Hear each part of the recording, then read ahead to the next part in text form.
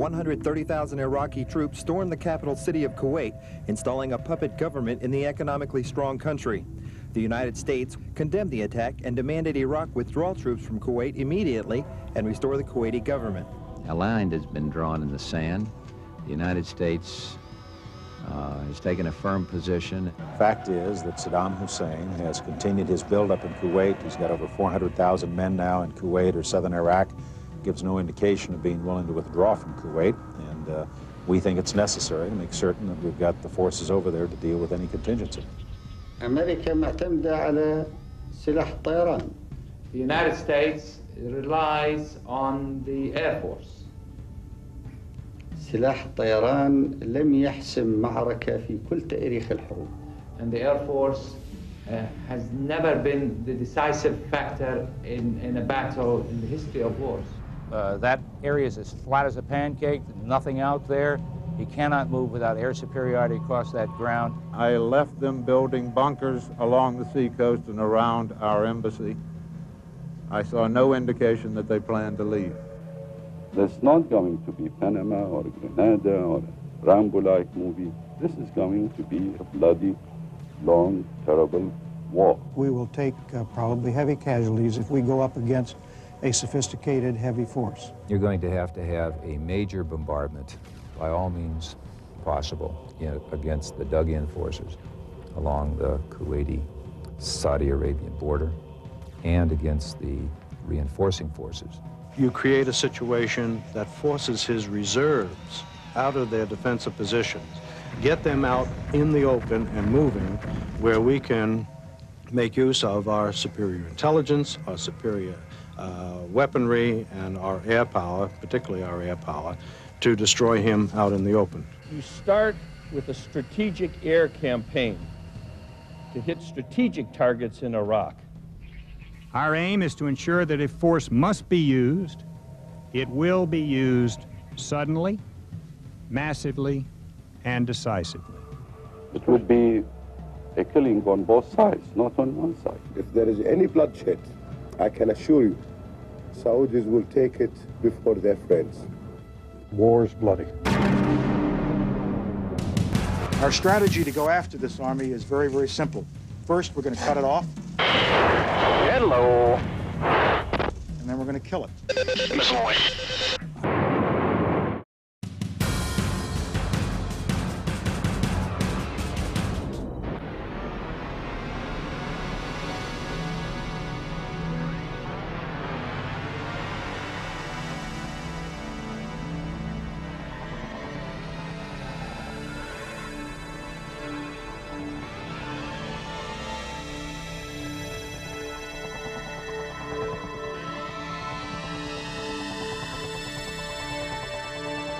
We're going now to Saudi Arabia and Charles Jaco. Charles, are you still hearing me?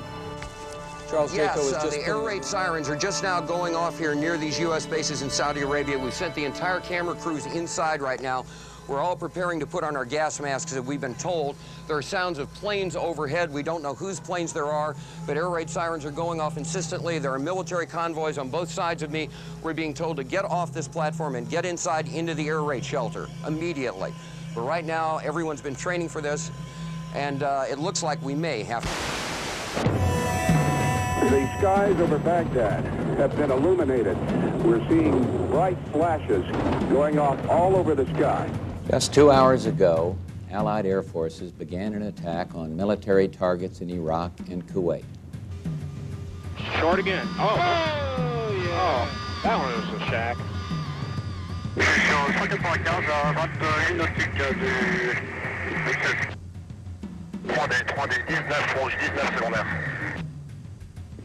Bravo, Victor. Bravo, Victor.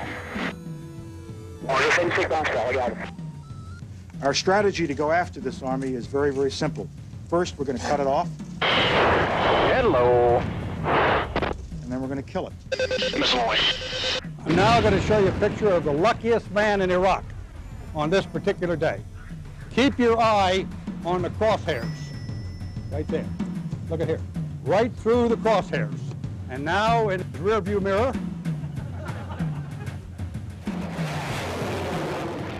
We found a whole group of trucks and oil barrels and APCs that they hadn't dispersed. And that was, of course, very much of a fun mission because you can actually see what you're hitting and parts of trucks, flying all about. That was, well, very rewarding, so to speak. 5 months ago, Saddam Hussein started this cruel war against Kuwait. Tonight, the battle has been joined.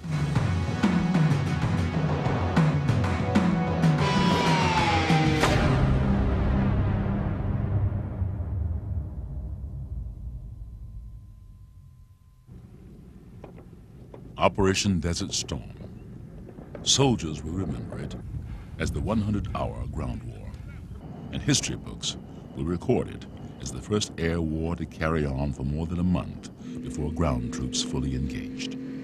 Saddam Hussein promised to make it the mother of all battles, and it was. 6-6, this is 7-2. I got guys off my nose about 600 meters jumping up in the air. However, the Iraqis were at a great disadvantage. Saddam's troops eventually lost the will to fight as the might of the coalition brought Iraq's war machine to its knees. Iraq's army is defeated. Our military objectives are met. And soon, we will open wide our arms to welcome back home to America our magnificent fighting forces. We came, we fought, we won. Those were the words of the American troops. But there was a decisive battle fought weeks before the ground offensive, which foreshadowed the outcome of the final battle. It was known as the Battle of Khafji.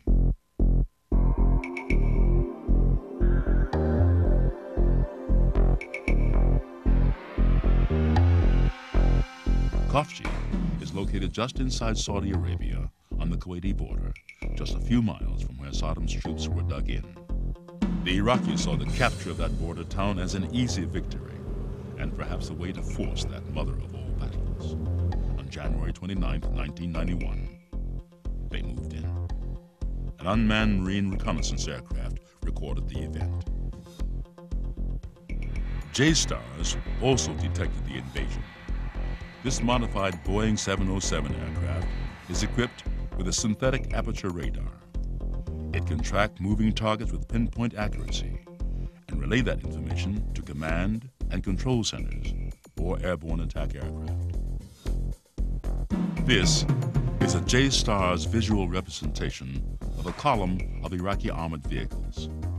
In the air, AC-130 Spectre gunships also found the Iraqi columns, which became targets. A Marine airborne forward air controller had visual contact and passed the information to the gunship. What he did is he told us, hey, we got a bunch of Iraqis coming into Khafji, a bunch of armored vehicles, and for your tasking this evening, he wanted us, basically told us to take on anything north of the town. What resulted with that, we got a lot of vehicles and personnel carriers that were moving south down towards the southern part of Kuwait. We also identified looked like a convoy of probably somewhere around 25 to 30 vehicles that were running east-west along the border. And once we got clearance, we were able to fire on those also.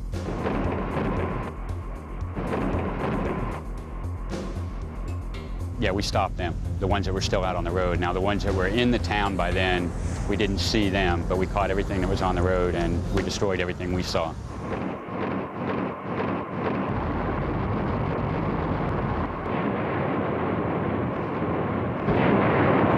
There was a whole lot of AAA coming up at us, but the good thing for us was when we had gotten there, this was the first night of the assault that the Iraqis made.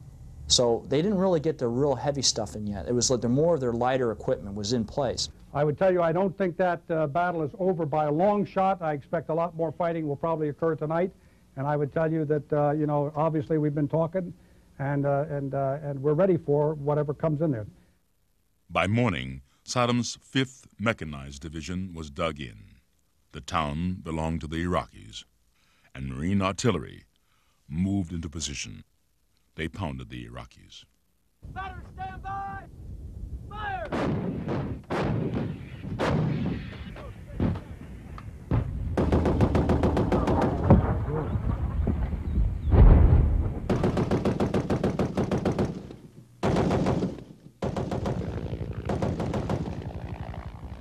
Marine Cobra helicopters moved into the city, destroying Iraqi tanks and armored personnel carriers. They also targeted Iraqi spotters hiding in parts of the city. Bad thing, I've got the tank over here. Bad thing, I got a tank over here. I want to take it out.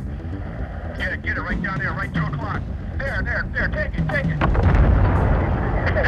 Now, that's it, take it out.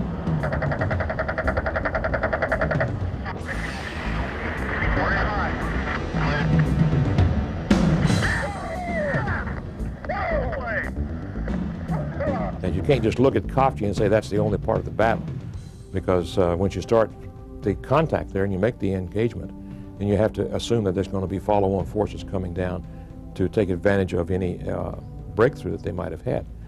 And so you look back up the road and there were lots of units moving, and there were tanks and APCs moving. And by their travel, you could say that they were going to come to the Battle of Khafji. So then we put air power on those moving units, and they became targets, and that was just part of the battlefield interdiction.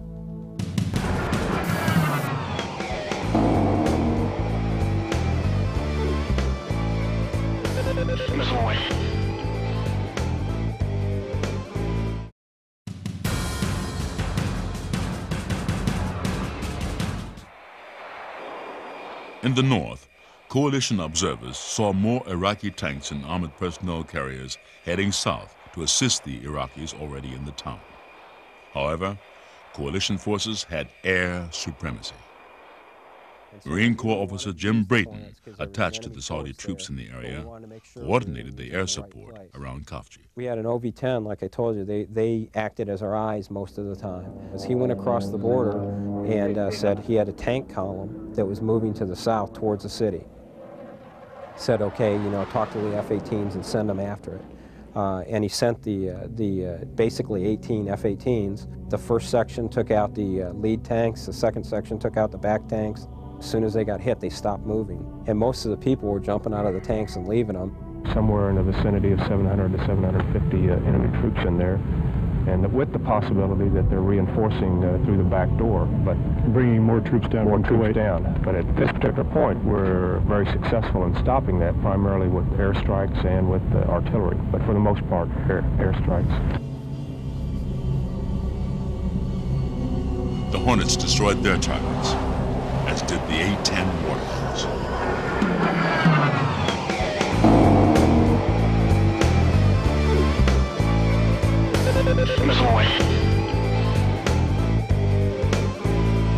We came across an armored column that stretched a good couple of miles long. Probably, we could count between 20 and 30 armored vehicles on the road. Okay, I have vehicles look like they're on the road. They're on the road. That's affirmed. Whole bunch of vehicles. I'm setting up for bombs.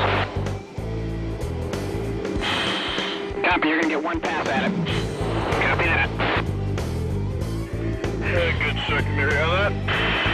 Got Iraqis running away. That night when we left, and it's a sight I'll remember for forever, there was at least a couple of miles of road on fire, essentially, with vehicle hulks. And a vehicle burning at night really, has an image that you'll never forget.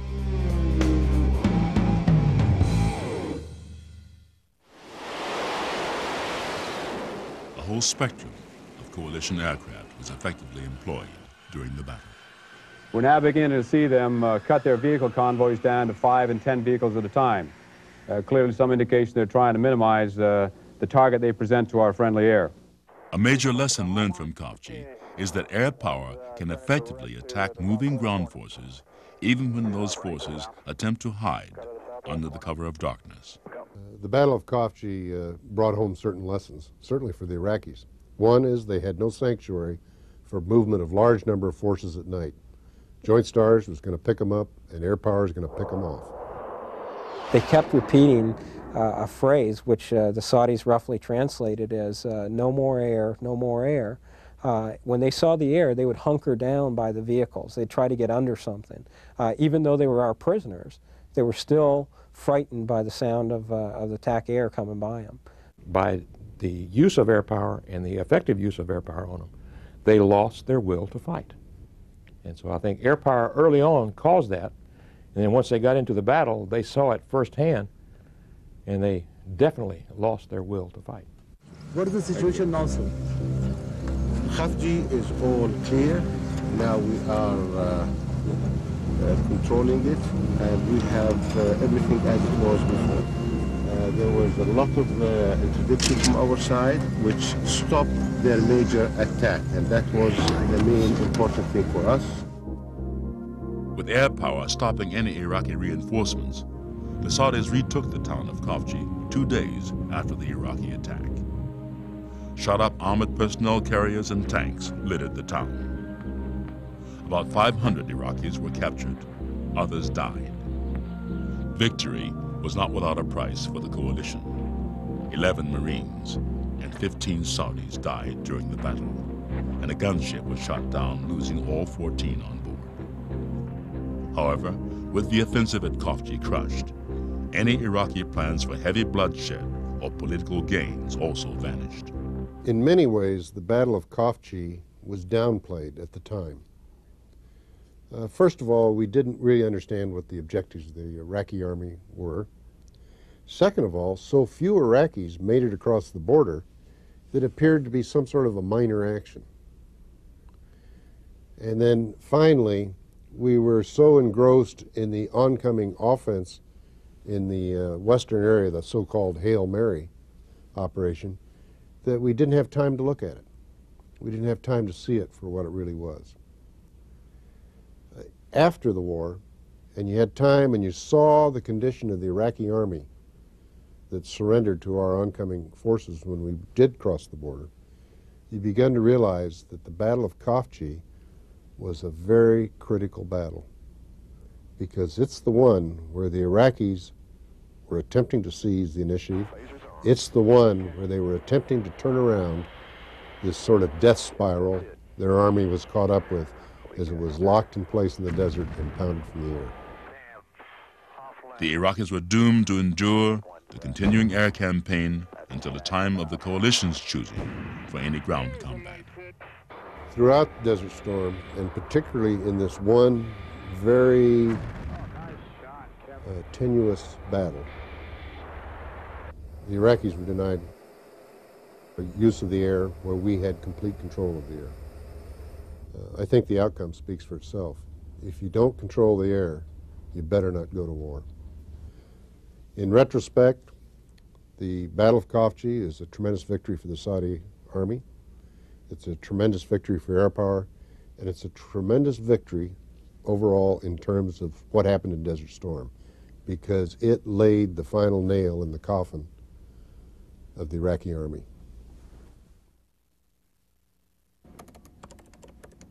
Today, the Battle of Khafji is still being fought on computer.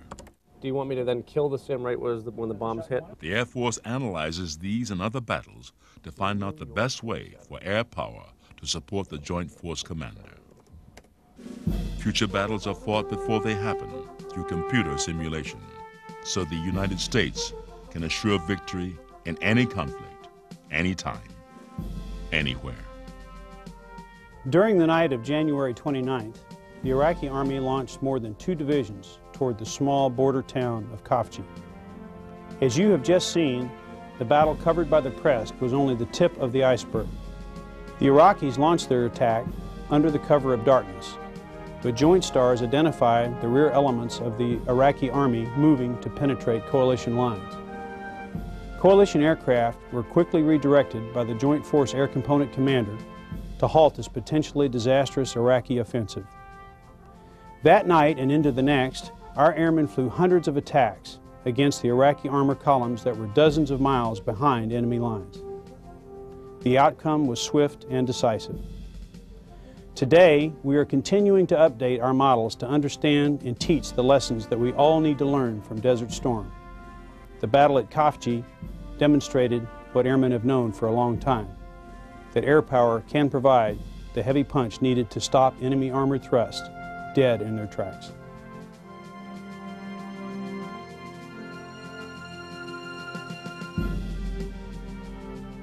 You have just witnessed a case study on the power of modern air and space forces. The Battle of Khafji was an enormous defeat for the Iraqi army, but one that took place far from the coalition soldiers fighting on the ground. To many of you, especially our veterans of past wars, the ability of air power to decisively halt armor and infantry is a story you have not heard before. It may be hard for many to believe that airmen and their weapons have come so far, but I assure you, we have. And the Battle of Khafji is not just an Air Force story. It demonstrated the capabilities possessed by the air arms of all the services. Air and space power today and in the future provides the ability to destroy armies and promise to keep our armed forces predominant in the 21st century. Desert Storm demonstrated the true strength of joint operations. Not the notion that each service must participate in equal parts in every operation in every war, but that we use the proper tools at the proper time. In Desert Storm, a critical tool was certainly air power.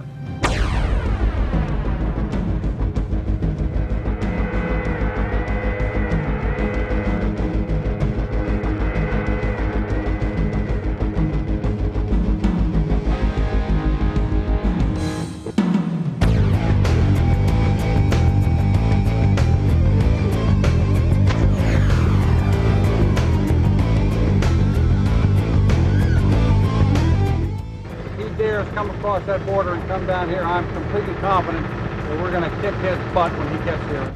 It would be a massive destruction to the American lives as well. When you get up there, you know, and you kill all the tanks, try and leave a few for the Army, okay? Let's go get him, General. You better believe it, we're going to do that. I'm often amused when I hear people talk about the 100-hour war. There wasn't a 100-hour war. There was a 1,000-hour war, of which 90% of it was done from the air. Hello. A little bit of chaff. Let's beat feet. Here's egress and east.